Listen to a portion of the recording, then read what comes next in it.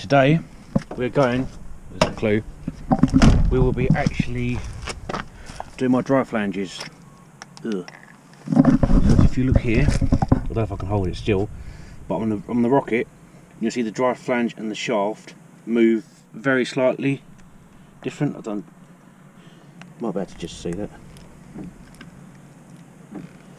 So the flanges have worn, but I'll be replacing the front axle.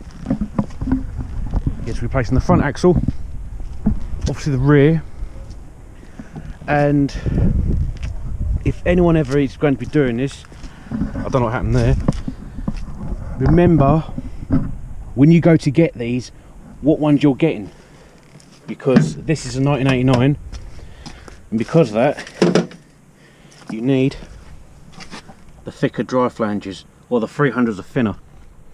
So if you've got a vehicle and you're not sure what they actually are, try and identify what your axles are before you buy these, because I don't think they do a refund. I'm not sure, I've heard the stories of certain companies doing it. These are terra firma. I know I'm not sponsored by them in any shape or form. I got them because I thought, well, they need to be done, and I thought, sorry, I'll get these. So what I've got is, I've got the correct bolts in case they're actually, in case you need the numbers, if anyone else has the same thing. Got the correct bolts, because there's actually a snapped one in there, right there, which I'm not looking forward to doing. And I didn't get gaskets for these, so I had to buy the gaskets separately. But what I will be doing, I was taught this by an old school mechanic, an old boy, but with paper gaskets, you know when you remove a gasket or something like a head or something, not head, like take something away where there's a paper gasket, to avoid it sticking, bit of oil on your fingers, clean obviously, and just around the gasket. And when you go to take it off, I bet you the gasket don't get stuck. And I tried it on my bike, on my Sportster, and he's telling the truth.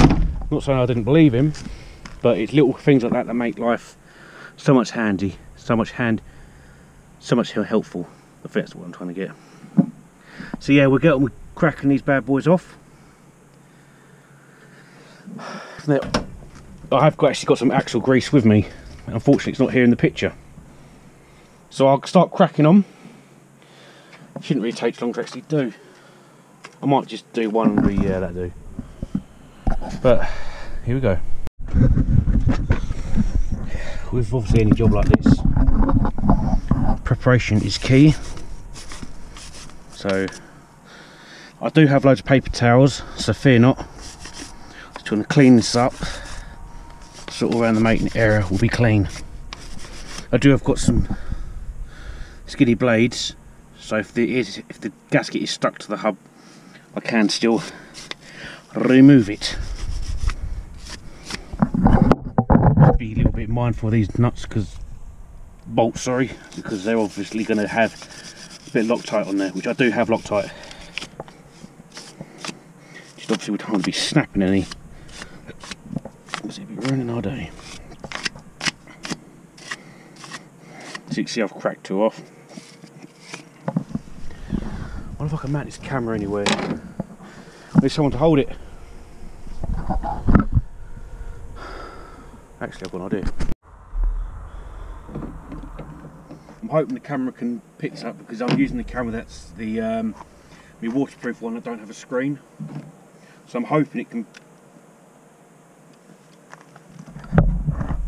see all of this. I'm wearing a grotty shirt I found in the back of that, and it's yuck. Oh, that's right. I sort of hate that when a nut or a bolt does that. It does that. It's a bit of resistance, and suddenly it goes like, oh, and you realise, oh, it's broke free. I've got one left. Oh, that's all three of them. Now we'll be reusing these, so obviously I've got to give them a little clean up. But that's the process of bolt removal. Ugh. Wire brush is handy. And now for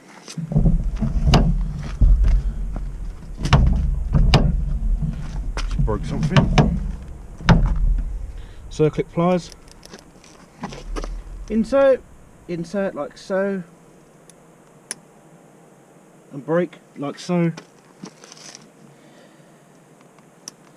Oh, you are joking. Oh.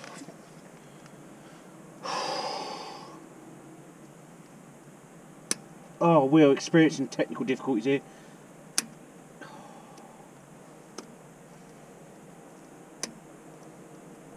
Oh. Well, it was going well. Right. The camera keeps starting to die. I've undone the nuts. Bolts, sorry. Gentle tap. I need a mallet.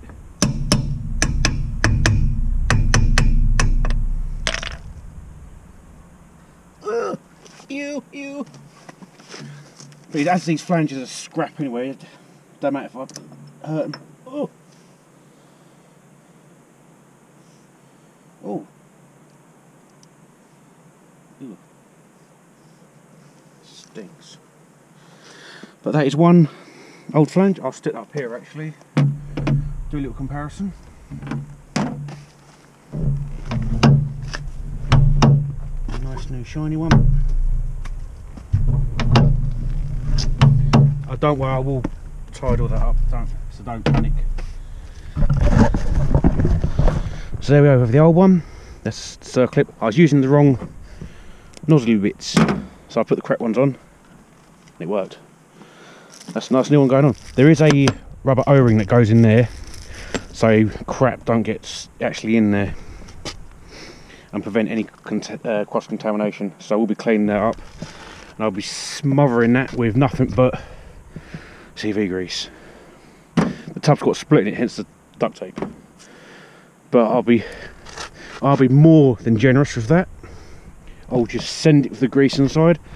So that is one removed. What I've got to do now is clean off the old gasket, which doesn't look like it'd be that much of a pig actually. I've got the blades to do it. Get it nice to clean up, and then bolt the other one on.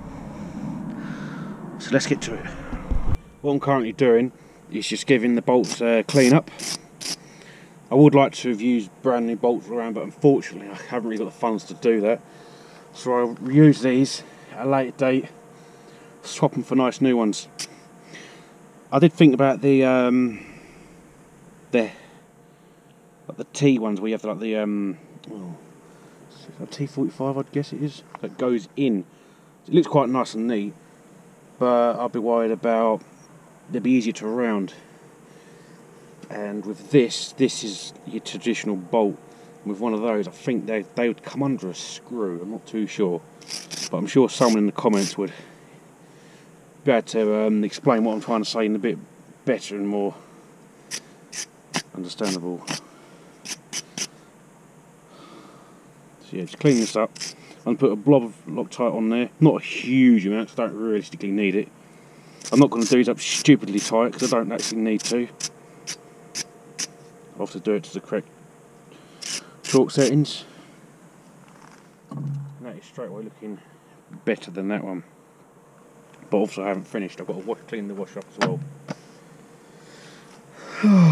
What a day. So when I was talking about the gaskets, it was for my primary drive on my on holiday that was. Give it oil, paper gasket,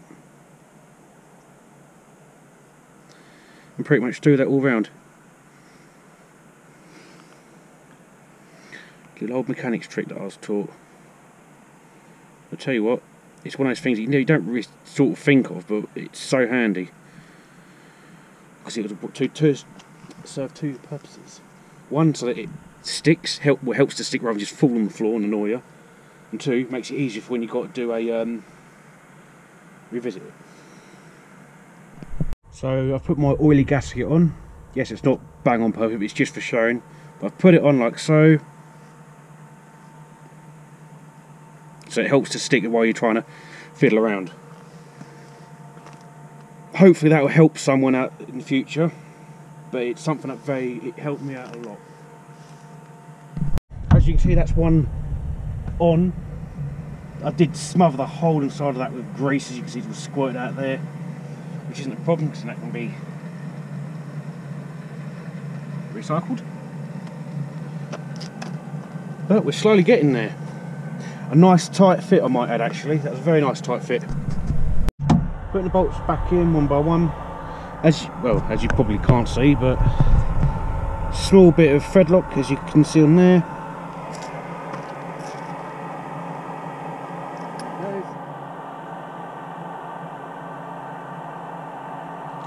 And on to the next one. I'm doing it like that, so it's all done by hand. Obviously I've never done this before, so it's sort of a learning curve, but it's, I'd rather it done properly, so I'm taking my time on this one. Good thing I've only got 3 more to go. As you can see, that's my phone. As you can see, I've got the rear Salisbury drive flange off. What I'll be doing is able to undo the split pin, get the flange off. If I can, because it's obviously very tight here, get the shaft out and just have a little examination of the splines on the diff side. Give the whole area a nice clean up. New gasket, the flange, uprated drain flange kit. This side will be done. I ain't going to bother filming the other side because it's all the same sort of process. And this job will be complete.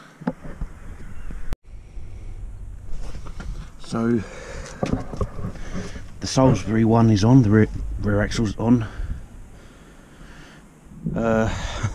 Remember to do this gasket first. Obviously same again, I've put some little bit of oil on there to help it stick, and if I ever get this off, there's a good chance that won't be stuck to the hub. A little old school mechanic trick I've was taught. I had trouble getting this on, and I did originally think that it was the wrong one because I could not get it on, but using rubber mallet, as you can see, it's now on. I don't have enough room to actually get it all the way out, unfortunately, but it's there, done. Put the circlip on, Loctite on the bolts to put this in, and then this corner will be done. What I've done is I've put the bolts through the gasket like so, all ready to be lined up. Now it's like this, I can put little blobs of Loctite on these without worrying about it getting on the flange or on the gasket or anywhere else. Nice and easy like this. So when they're got Loctite on them, slide the whole thing forward, well in I should say. That's it, ready to go. Obviously while it's out I've had a little inspection of my shaft. Unfortunately I can't get it all the way out because there's a building in the way. But there's no backlash or anything like that, so nothing to stress about. Yeah, I will be putting a O-ring, a circlip on there, then this side will be done. Right, that's on. Excuse the tyre, that's only just for testing purposes only, but this flange is now on. That's got a bit of Loctite on it. That's, well, tightened up quite tight so it won't fall off. But this corner is done, ready to go, excluding tyre, but one about the hub, the flange is now done this side. I've got the rear left corners to do still, but I might have to get someone to help me out because the 2 bolts have snapped, and it weren't my fault, I've done one. But hey ho.